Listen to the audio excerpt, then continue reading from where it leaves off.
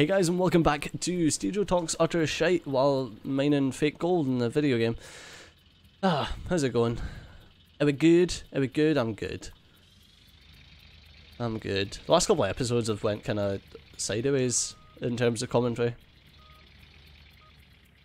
What about the latest and greatest in the fucking celebrity world? Jesus. Although I do like that I went on a rant about magnets and how they're fucking wizardry. And I got like so many comments. I actually got an email from a guy who was like, so I done a bit of research on magnets after you talking about it because I realised that I had no idea how they worked either, and yep, they are fucking wizardry. I was like, yeah, I told you. Fucking wizardry. The way it actually turns out that magnets are a sort of stored energy, and anytime the attraction's used in a magnet, then it is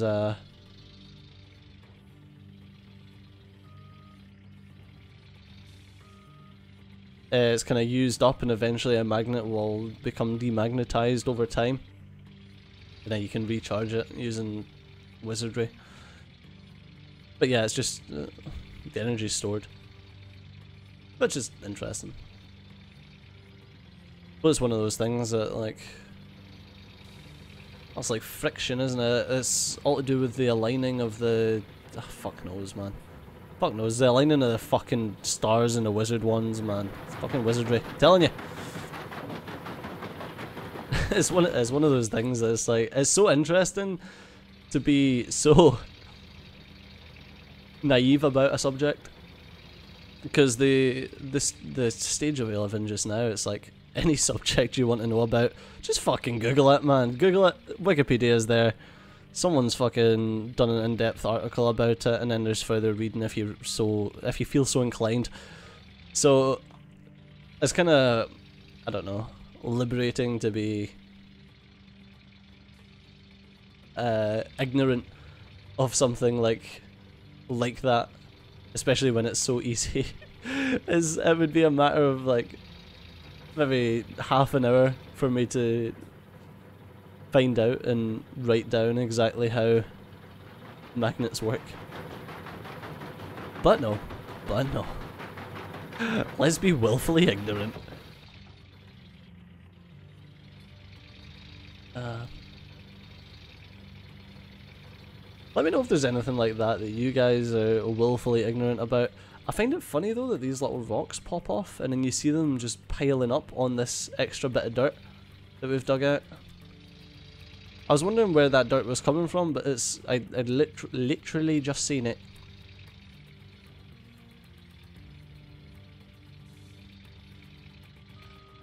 I've got a series I've been thinking about doing. I've been thinking about doing it for a while. It's just I'm not sure how it would go over, but it's basically a series that I would title The Tube Truths, and it's talking about some of the bullshit that you hear about YouTube from other creators.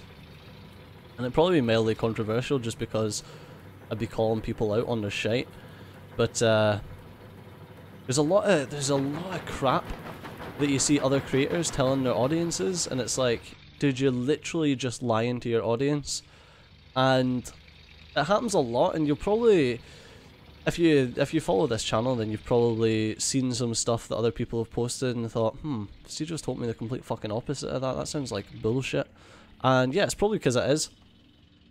And don't get me wrong, most of these creators that say stuff like that don't say it out of a place of malice. But be very wary when people say when a creator asks you to take something at face value and then points you towards their Patreon. So be very careful with things like that, especially with this full adpocalypse and YouTube demonetization that they keep going on about just now. Be very careful when someone says, oh, all my videos have been demonetized, but you can support me on Patreon. Don't fucking take that at face value. See, even if they show you screenshots of like, oh, these videos have been demonetized and it's got the little yellow dollar sign, yeah, don't fucking trust them. Unless they straight up show you the revenue gained from those videos, don't trust them. Because what that little yellow sign says, and this is basically one of the points of one of the videos that I want to do. what that little yellow sign means is it doesn't mean it's demonetized, and it is right there in the fucking text it says under it. It says it is limited or no ads, which basically means that that video has been disqualified for being selected in a specific category.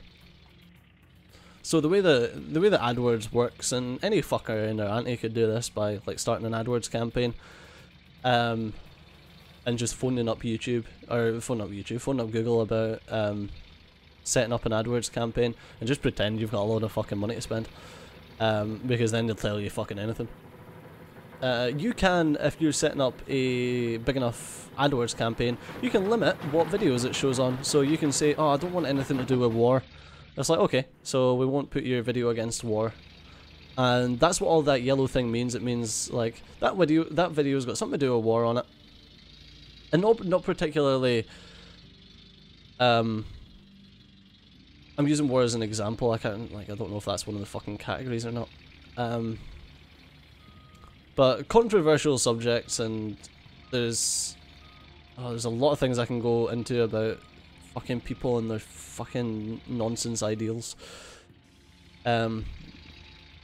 But controversial subjects are generally, advertisers are like, yeah, we don't want videos again, we don't want our advertisements against that. And it's like, yeah, well, it makes fucking sense. You ain't gonna get your fucking Christian Society for Jesus fucking advertising against something that's talking about homosexuality. Okay, maybe not specifically that, but you get where I'm coming from. If something goes directly against the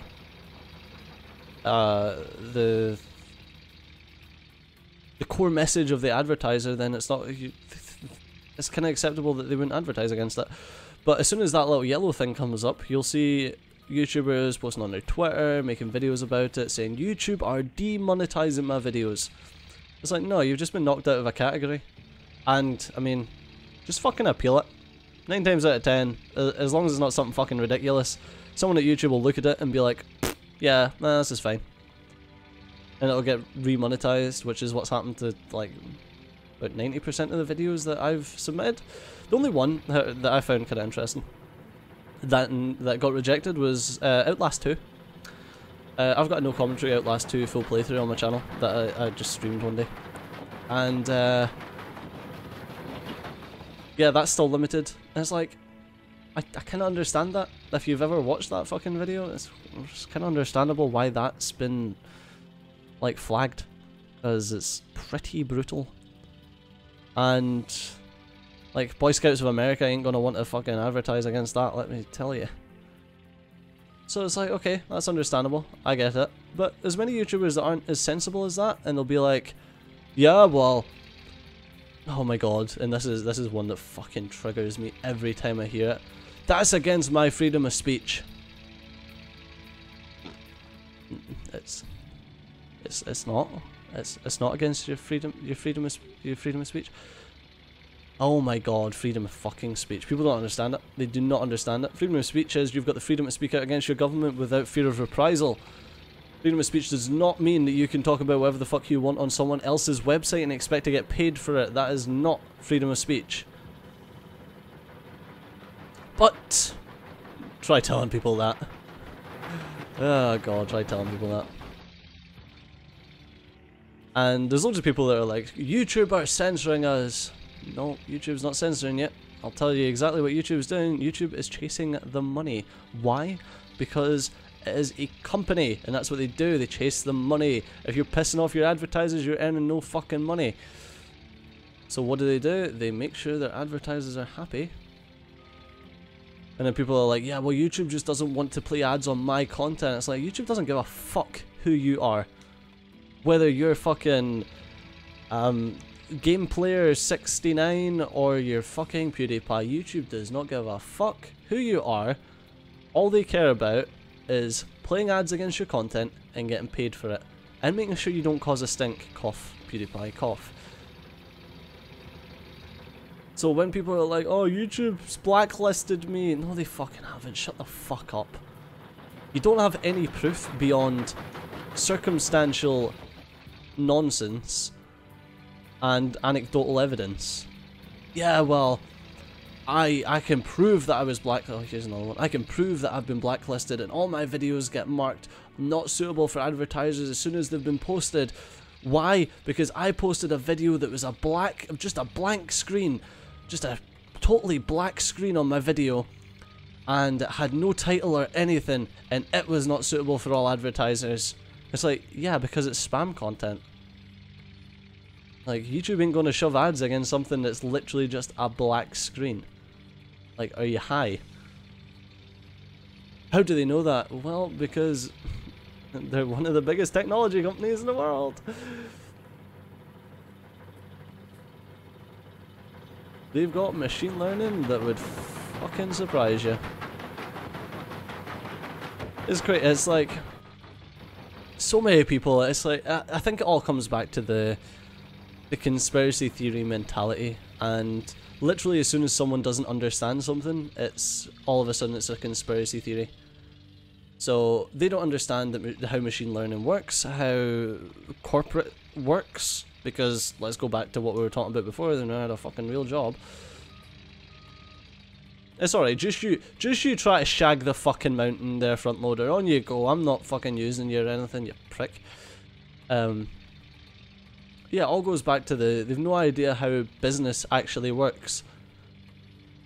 Like, YouTube doesn't care about any single creator. I'm sorry to burst your fucking bubble, but they don't give a fuck about you. They care about making money, and that's in the macro sense, not the micro sense. And it's like, take care of the pennies and the pounds look after themselves. No, no. When you've got that many pennies to look after, you can't take care of them. You just look after the big picture. So, yeah. Yeah, but us creators are the ones that... No, shut up. We're the ones that make the money, and if we leave YouTube, then we can get a better deal and this, that, and the other. What you've got to think about there, mate, Mr. Strawman, is that YouTube is owned by Alphabet, aka Google, for all intents and purposes. And Google own AdWords, and AdWords is the world's largest advertisement platform. Okay? Are you trying to tell me, and I'm going to get on to the full Twitch thing in a second, are you trying to tell me that by going to a different website, Vimeo, fucking VidMe, or fucking whatever, that you're somehow going to get, one, better service, and two, more money? No, no, you're fucking not. Unless in here we're talking Twitch, alright? Twitch is funded by Amazon, and I feel like Twitch is, I feel like their ads are a loss leader. I don't know how much you get from ads, and that's something that I would really like to talk to someone, a Twitch partner, about. But Twitch is like Twitch is a weird one, man. Twitch is all about taking the money off of the viewers. Get the viewers to pay for everything. And people love Twitch, and I don't fucking understand it. So, YouTube, you watch ads, cost nobody fucking anything apart from a little bit of their time. Or you can sponsor channels if they stream, or give them super chat if they stream. And that's all well and good. So, regardless of what you do, sponsor, you super chat, or you watch advertisements, the split's the exact same for YouTube. YouTube take 45%, I think. 45 or 50, I can't fucking remember what side of the split they take. But regardless, it's, you don't got a fucking choice. So there's no point worrying about it. It's like taxes. There's no point worrying about how much you pay in tax, because you don't got a fucking choice, you gotta pay it. It's like the people that complain when taxes come around, are like, oh my god, my tax is so much. It's like, yeah, you knew this. you knew it was gonna be a lot, because that's fucking life. Regardless, so yeah, so YouTube runs off of an ad-based revenue model mainly. We're not talking about YouTube Red or anything like that, even though YouTube Red's far superior. YouTube runs off of an ad-based revenue model, which is you pay a bit of your time and your favourite creators get paid, and that's it. Twitch, however, runs off of how much money can we get out of the viewers' pockets so that the creators can get paid and we can make money. And check the last like 4 or 5 new updates from Twitch. Actually, I'd go back to saying maybe about 10 of the last new updates that Twitch have rolled out, and I can guarantee you that the vast majority of them are about taking money off of the viewers, if not all of them. Like, yeah, we're introducing new ways that you can cheer. You can now cheer from mobile. You can subscribe to everyone. Like Twitch affiliates now. They've rolled out Twitch affiliates, which is like basically giving the sub button to pretty much any Twitch streamer. It's like it's all about taking money off of the people who are actually viewing the content on their site and putting it in their own pocket. And I'm not being cynical because I'm a YouTube fanboy or anything like that, because I used to stream on Twitch. I actually streamed on Twitch way before I started YouTube, but my internet got downgraded and all I could do was upload. I couldn't stream anymore, so that's when I started my YouTube channel. But I'm digressing here. The point is, I'm not a YouTube fanboy, I'm just a realist here. And in my opinion, Twitch is very good at what they do, because they